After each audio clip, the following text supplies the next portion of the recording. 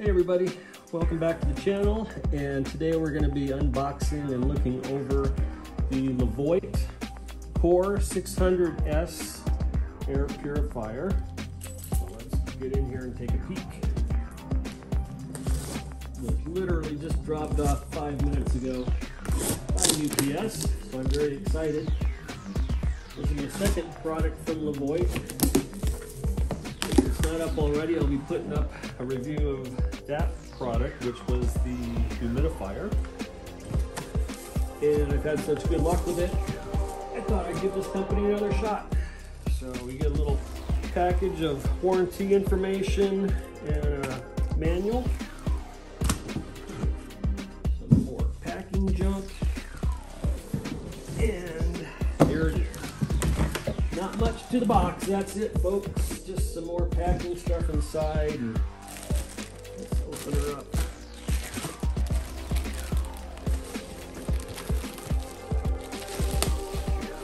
Yeah, like I was saying with the humidifier, it does a really good job.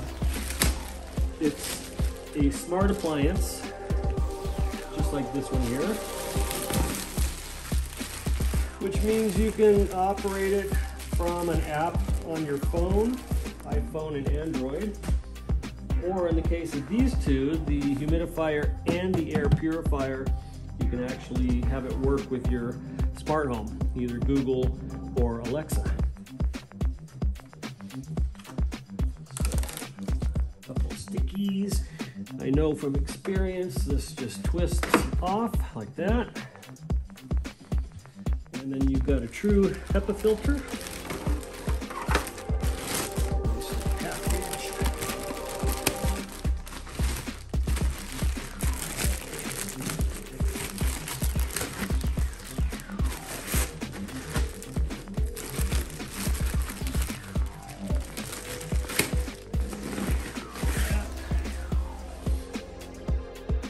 Yeah, looks good. So you can replace these from the store about once a year, they recommend. And there's a sticky on top here. So you just take that off. That covers the control panel. And then replacing this, you can just snap it back into place like that. It's that easy. So I'll plug it in, glance through the manual, and we'll come back, take a look at the operations of it. So hopefully the setup on this will be as easy as it was on their humidifier. On the air purifier, basically just hit the power button, hold it for about 5 seconds until you see the little Wi-Fi light start flashing blue. And then we're going to go to the app and pair it. Okay, so the air purifier is in pairing mode, as indicated by the flashing Wi-Fi indicator. And we're going to tap on Add a Device. It's checking out my Wi-Fi. So we're going to pick my network, plug in the password,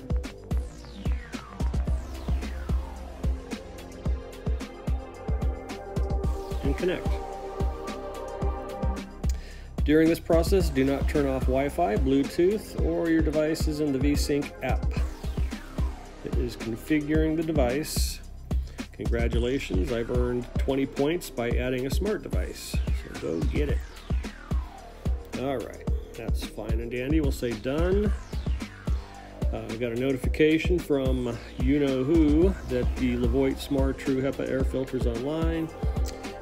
We're going to add the skill for that later, but you can give voice commands to your air purifier, the humidifier if you have one, and a lot of the Levoit products. So there it is down at the bottom. Those are your controls. Levoit HEPA filter purifiers on the left. We're going to tap on that, and it's already showing that the power is on. There's new firmware. I'll update that in a moment, but for now let's skip that step. And as you can see, it's running. My PM 2.5 levels are at 1, which is very good. You can set it to auto. You can change fan speed levels, and it's pretty quiet as far as air purifiers go. Now it's on speed 4. You can definitely hear it, but I mean, if you burnt a meal or if you have to deal with forest fires like we do occasionally in Central Oregon, then hey, blast it on level 4 until it cleans up the air. And then of course there's a sleep mode. That's going to turn off the panel lights and put it down in quiet mode. So, yep, if you look down at the bottom here, you can schedule it. You can add dates and times that you want it to turn on and turn off. And if you go back, power button's right there in the middle. Turn it off. And the screen goes dark. Turn it on. Screen lights up. And then there's a timer at the right-hand side. Pretty basic. You just set the number of hours and minutes you want it to run. It might be handy to run at night. Pretty cool though. If you have notifications activated and it detects your air is getting unhealthy, it'll let you know so that you can go over there and turn it on, or if it's set to auto, it'll turn on by itself. So there's the timer. And we're going to stop that and go back to the main screen. But it basically always gives you the indoor PM 2.5 level, which is 5. And if you look at the top, it tells you the area I live in, which is Larkspur. That's a little community in Bend, Oregon. And to the right of that, it says outdoor. The PM 2.5 is a 9. So it's pretty nice today out. A lot of times this time of year we get a lot of smoke pollution from the forest fires, but not so today. So that's it. We'll go back, take a look at the buttons on the control panel on the machine itself. So I've been letting this run for a while, and after probably a couple hours, I guess, got it down to a 1 on the PM 2.5 scale there.